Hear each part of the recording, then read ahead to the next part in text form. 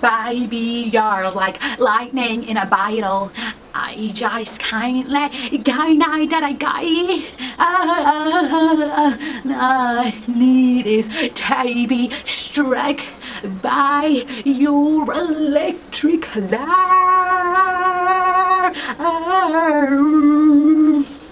Your electric light.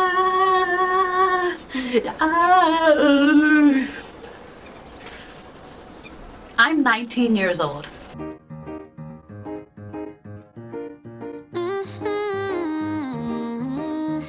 Yo, but like, tell me that didn't sound amazing. That sounds so good. I'm scared it might get copyrighted. Like, that sounded so much like the original that I think it might get copyrighted. But honestly, I'm gonna upload it anyway because I feel like you guys deserve to hear my beautiful singing. Yeah. What is up, honey buns? I am back with another video. I know I haven't been uploading consistently lately, but then I realized I stopped uploading and I started gaining subscribers. And I was like, what the heck is that about? Really? I'm just lazy. But also, the reason I haven't been uploading is because of college. You know, college has single-handedly, within 5 weeks, taken 5 years off my life, and I'm just not doing good. So I decided to give you guys a little bit of an update of what's been going on in the past few weeks and all the things I haven't been able to share with you guys. And yes, I am dressed in this grandma sweater from 2013.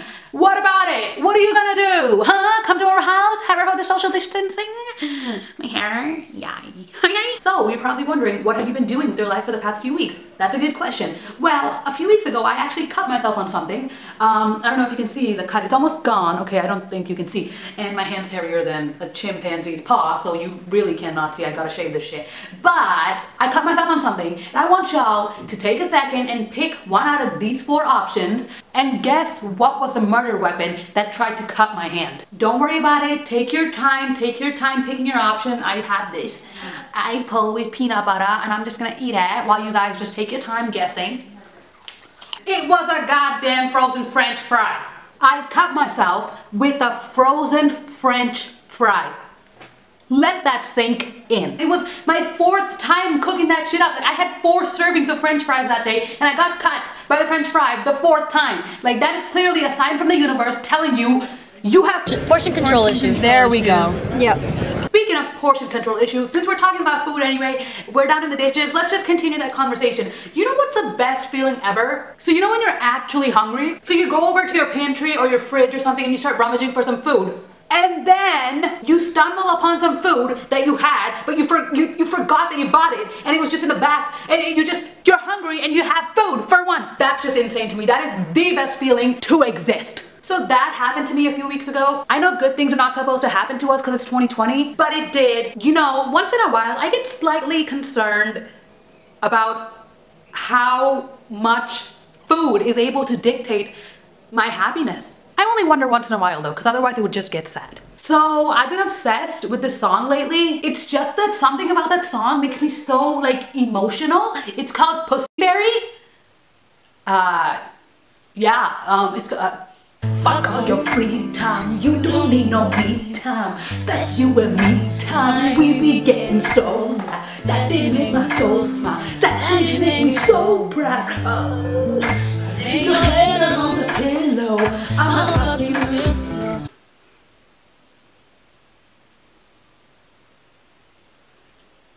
Yeah?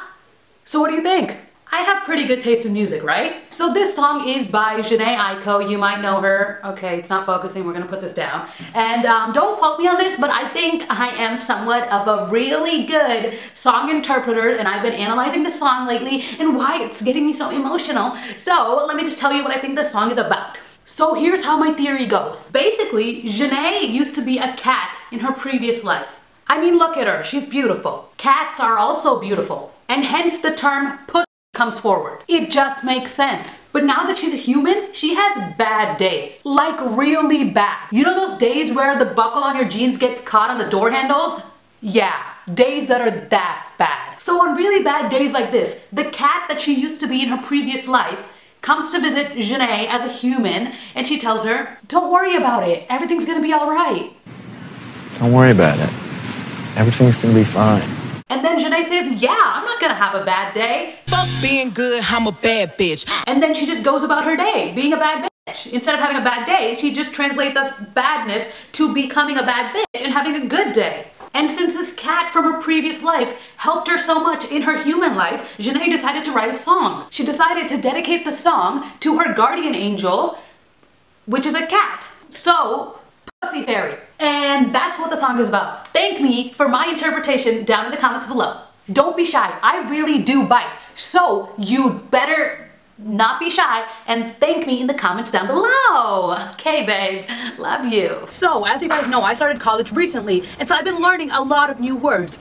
For example, amortization, provisions, share capital, equity. But do you guys ever have those words that are like, no matter how much someone explains them to you, you just don't get what they mean? For me, it's rhetorical and passive aggressiveness. No matter how many times someone explained those words to me, I just don't get what they mean. Like, even if you use it in a sentence, you use it in a fucking, I just don't get what they mean. Like, so make sure to comment down below some words that no matter how many times someone tries to explain it to you, you just don't get it. Maybe I understand those words, so maybe I could try to explain it to you, but really, that I probably can't. And make sure to actually comment. You guys are literally embarrassing me. Like, do y'all not care about me?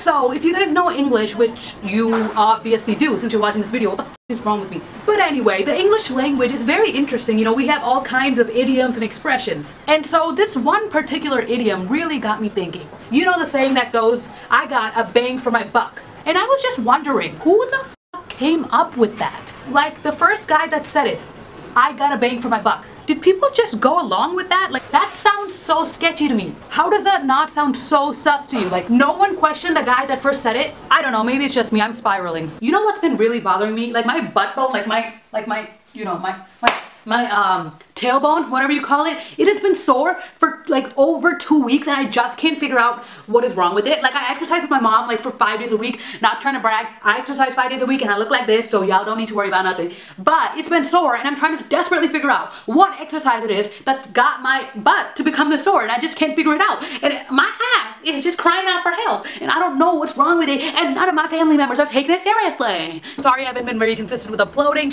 You know, I've really been kind of in the process of plotting a mastermind-ical ambush against one of my professors because the quizzes he be putting out, no honey. Okay, so I'm not on campus right now. If I ever see him walking around on campus, it's gonna be on site. On site. Anyway, if you watched up until here, thank you so much for your precious time. I really do appreciate it, so make sure you know that. Also, make sure to like, comment, and subscribe if you want to. Have an amazing day. I'm sending you positive vibes and light. Take it. Take it. Take it. Love only.